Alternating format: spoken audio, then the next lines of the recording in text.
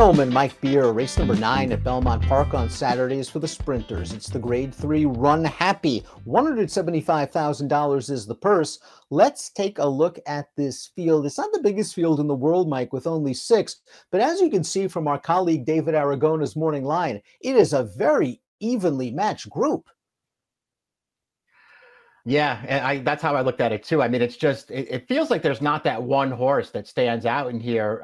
It kind of feels like trips will be pretty important in this race, Dan, but there are cases to be made for all 6 of these horses. One of the pace setters in this race, according to Timeform US, is a horse in razor sharp form coming up from Parks. That's the number 3, Twisted Ride, for trainer Mike Moore. This horse has won 4 consecutive races. Candyman Rocket draws outside, gives him a little bit of an option, not to exactly have to go to the lead. Personally, I think Mr. Phil's going to try to be on ascend, and I wouldn't be surprised if Mr. Phil makes the lead. Yeah, it's going to be interesting. The pace to me was pretty hard to discern in this race. That I think, you know, the pace projector maybe has it right. I think all 3 of those horses could certainly be up there. Twisted Ride, I mean, he's not a blazer, but he wants to be forward. Certainly Mr. Phil could make the lead here. He's certainly faster than he showed in his most recent. He's already wired that field off the layoff, Dan, but that was a super slow pace. He is capable of going faster if he has to. I thought Candyman Rocket was more of a stalker. I didn't see him being involved in the pace. But what about the 2 Baron? I mean, that horse is drawn towards the inside. Isn't he fast enough to make the lead if they wanted to get there? It really all sort of depends on how he breaks, because every once in a while, Barron is not that sharp from the start. So it'll be interesting to see what they do with him. The last time they got him up and on the pace, even though he was against inferior competition, he buried a field with a career best buyer. So that's a very good point. The horse with the best late pace rating from Timeform US is the number 1. That is Drafted. And Drafted, Mike, won this race last year from off the pace. And if you give him something to run at, he'll come with a kick. He won this race coming off a dull effort in the Carter. He's coming into this race off a Tom Fool handicap in which he really didn't fire. Yeah, he didn't run his best race there. To me, didn't really have a fair chance either. Caught a wet track there. And I think you want to be give him a little leeway for that. Then you see his overall record on wet tracks. He's won on it before, but he's won on a wet harrowed track. He's never really run that well on a wet sealed track, which that one was last time. And he just couldn't get involved there after getting way too far away early. Prior to that, I thought this horse was in great form. He obviously needs a little bit of pace to set him up here, but to me, he's plenty good enough to beat a field like this one. I think this is a great spot for this horse. I thought he ran just fine in that toboggan 2 starts back, a race in which Repo Rocks just freaked out. Again, he was near the back, but he was running on at the end, and he got 3rd. And the Tom Fool, you might be right. That wet track could have worked against him. He was in against a horse that came back and ran 3rd in a restricted stake at Laurel with a 91 buyer. Barron's been one of the better Mid-Atlantic-based sprinters for a long time for trainer Butch Reed. He's been in the exact in, 18 of 27s, banked over 600,000, and he just missed last time out to Twisted Ride. With him, a lot of it is about the break. Sometimes he will break slowly, but maybe being down inside in the Page McKenney last time out worked against him.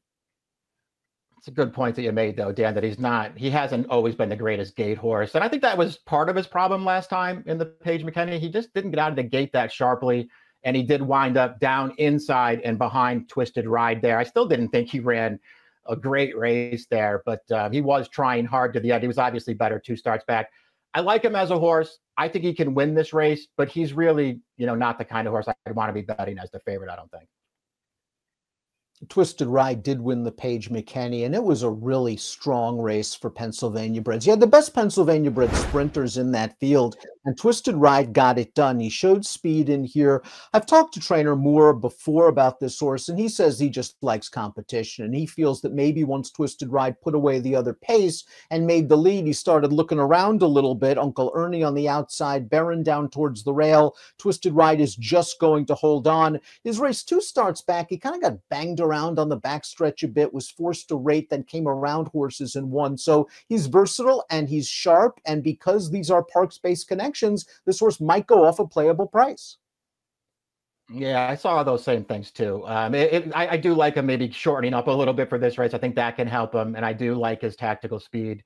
So maybe there's a good trip coming. I won't knock his recent form. He's obviously won 4 in a row. He's looked pretty good in those races. I just don't love him in here, Dan. I didn't really feel like he had to fall into some kind of great trip in this race. And I personally feel like he has to run even better than he's been running recently if he's going to beat this field. Although Candyman Rocket won the Grade 3 Sam F. Davis early on the 2021 Triple Crown Trail, I think you and I have always felt that he was going to be at his best sprinting, and most of his races, sprinting, have been very good, except the last one. What happened in the Count Fleet sprint last time out? I know he caught a horse that I think people should start to think about a little bit in terms of being one of the better sprinters in the country. That horse came back to win with a 98 Beyer speed figure at Oaklawn, but it's not like Candyman Rocket was threatening that one. Yeah, he didn't run at all last time. I'm with you. It's a race that you definitely have to reconcile if you want to go back to him in here, because he just didn't show up. And maybe there was an excuse for it, maybe not, Dan. Obviously, his prior 3 races sprinting, actually his prior 4, because even in the Gold Fever way back when as a 3-year-old, he ran pretty well that day when Barron just got him. His prior 3 races were good, though. I don't know. I kind of want you to talk about him a little bit more, because he gets good trips in his races. He's fine. I just personally, I don't think this horse is that good. And I think he's going to take a lot of money in here. Well, I think the key is he lacks that sort of big victory other than the Sam F. Davis. In sprinting, you're going to see him. It's not going to be any sort of explosive moves. He gets it done against allowance horses. Now we're going to have to see him do it against stakes competition. His tactical speed, as you mentioned, might be his greatest asset. He shouldn't be too far away when they turn into the stretch. Stage Left is next, and Stage Left got a little lucky last time out in Maryland when the King T. Leatherberry was washed off of the turf. This field was not stakes quality, more of a high-level allowance quality once it was washed off. Stage Left ran a stakes class figure, a 92 Beyer speed figure, getting a decent 3-wide trip off of a moderate pace. Yeah, things kind of worked out for him here, catching the right kind of a field. But he did get bumped at the start, Dan, and it sort of left him sort of maybe a little further back than he wanted to be. Still ran a pretty nice race to close it down at the end. I thought he actually ran maybe just as well 2 starts back. Mr. Phil beat him that day. But again, that was a super slow pace. And this horse got away towards the back and had to make a big run coming wide to the stretch. He still almost got there. I think Jacobson has him in good form. I've always liked him. I've never thought he was a stakes horse, but I do like his last 2 races. The number 6 is Mr. Phil, and you talked about him beating Stage Left last time out, and you're right. He got away with a very easy lead when dangled in for the $80,000, and Stage Left did very well to make up a lot of ground in a couple of strides after the wire. He was past Mr. Phil. Mr. Phil is another one, though. Is he really a stakes quality horse? We've seen him run some very big races in optional claimers, in high-level allowance races. Now he's got to do it perhaps with some other speed to his inside against tougher company. Right. Going to have to prove it against some better horses here. The good news for Mr. Phil is, Dan, it does feel like he's certainly taken steps forward since Atras claimed him for $32,000 early last year. And as easy as he had it last time in holding on in that race, that was a pretty long layoff he was returning from.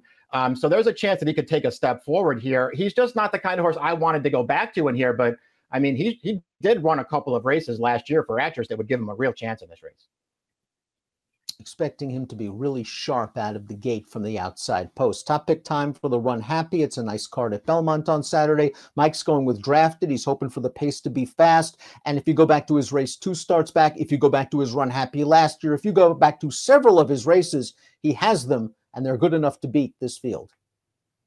That's how I looked at it. And I think this is a great spot for this horse. Obviously, he's going to need something to run at in here. But I love this spot for this horse, and I didn't think he'd be the favorite. That was enough for me. I think the pace will be solid. I think Stage Left will be coming from mid-pack. I think Drafted will be coming from the back of the pack, and I think they're going to get the right flow. Stage Left's always a well-bred horse that never really panned out. Jacobson seems to have gotten them good right now. That last race was solid enough from a buyer standpoint, and the odds are good on the morning line. 1-2-5-4 for Mike, 5-1-6-4 for me. It's the Grade 3 Runhappy, maybe a potential prep race for the True North in 3 weeks on Belmont Stakes weekend. Good luck.